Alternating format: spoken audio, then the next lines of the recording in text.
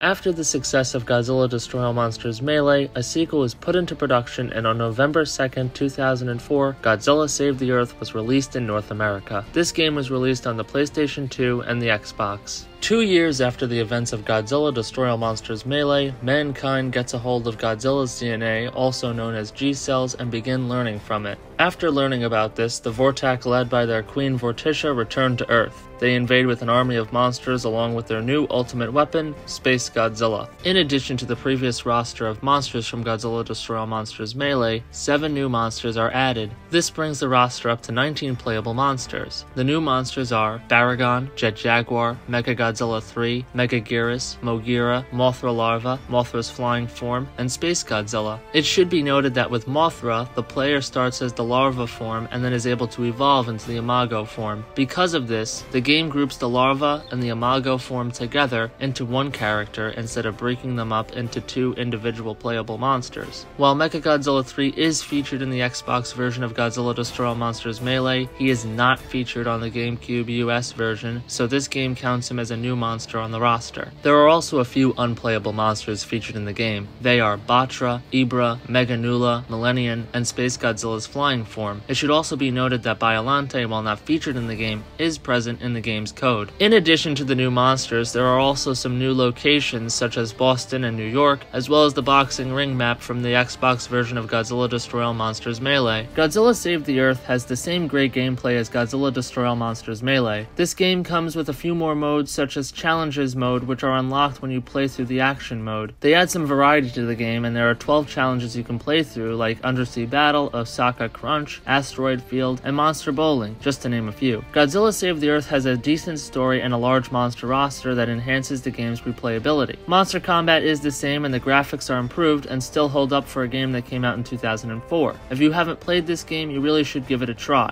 No G fan should miss this classic and nostalgic title. I'm giving it a 5 out of 5.